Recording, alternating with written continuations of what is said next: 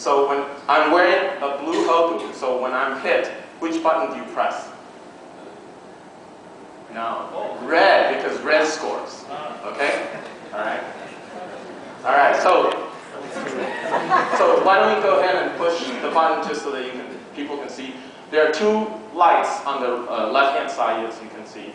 And Andy, you press your button. Andy corresponds to the middle light, and Saul corresponds to the right-hand side light. So when they hit you, I just press the button. That's right. I like this volunteer. So this is. I'm not sure about the story the other way. This is Arun Lanzer from Taekwondo. All right. Is it only on the heart? So why don't you do a punch?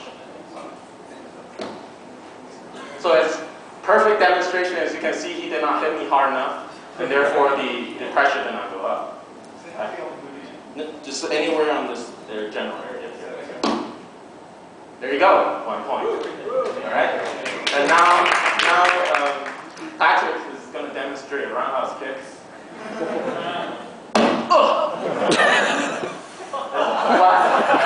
Wait, hang on. That was a perfect demonstration as well, because you guys now know it was coming, and you pressed the button before the kick was delivered.